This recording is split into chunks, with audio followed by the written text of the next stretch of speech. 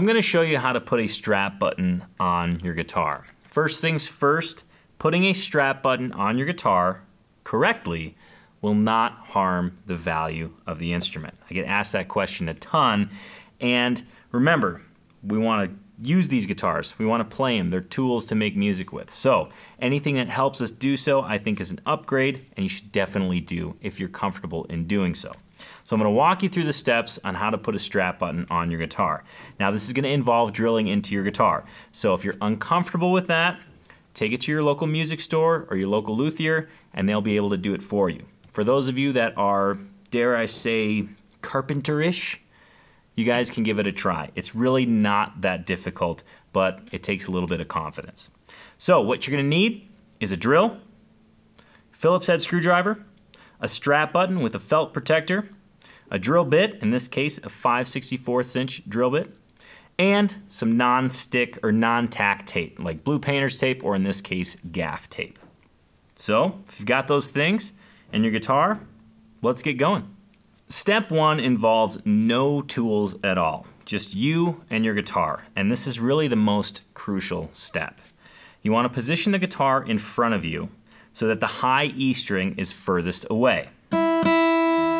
I know this seems like a weird step, but we want to make sure we put the strap button on the correct side of the neck, because if we put it on the wrong side of the neck, it will do us no good whatsoever.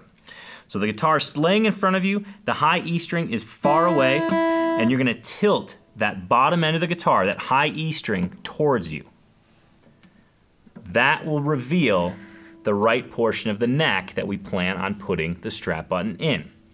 Now that location is gonna be right here, basically right in the crook of the neck, where the neck comes down and the heel comes up.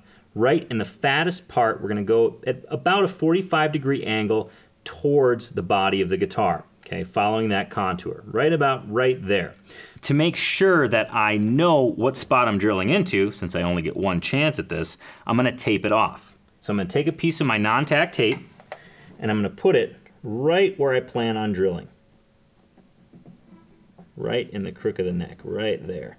And with the drill bit, I'm actually gonna mark where I plan on drilling.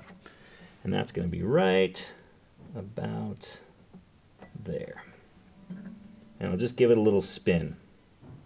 Before I do any drilling, I've marked the spot, but now I have to set kind of the depth of the drill bit, because I don't wanna go too deep and I don't wanna go too shallow either. So what I'm gonna do is go ahead and compare the drill bit to the strap button.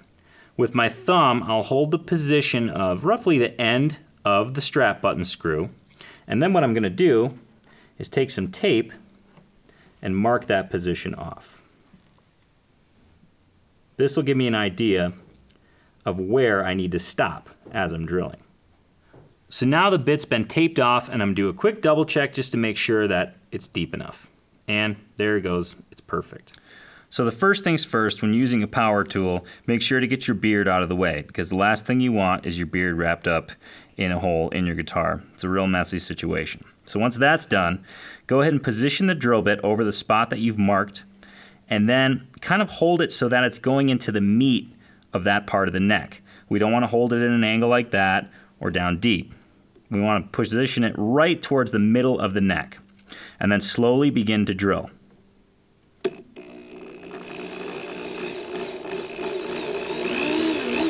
All the way down to where you set the depth.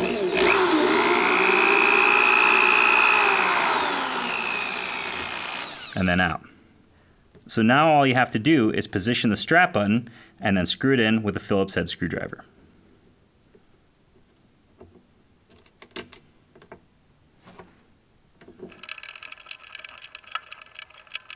So there you have it, your strap button's installed. Now, as you're doing this, you might have to drill a little bit further. We actually had to when we were installing this one. It's okay, just be very, very cautious.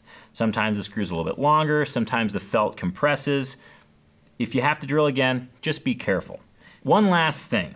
After you fully tighten the strap button, make sure that the strap button itself doesn't spin.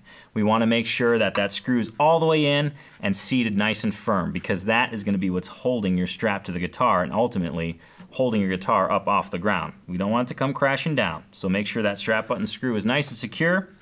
And there you have it. Make sure to blow the dust off and go ahead and put on your favorite strap and run around your house and play. Walk around your house and play. Don't run. You don't want to run with your guitar. Walk around.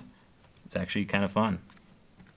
If you're about to do a little acoustic guitar maintenance, make sure you have the right tools before you get started. I've compiled a list of all the tools that I own and use, some of which are surprising little tricks that I've learned from my luthier friends. To get the list of my top 20 tools for DIY acoustic guitar maintenance, go ahead and click the link here in the video or in the description, enter your email, and I'll send it to you right away.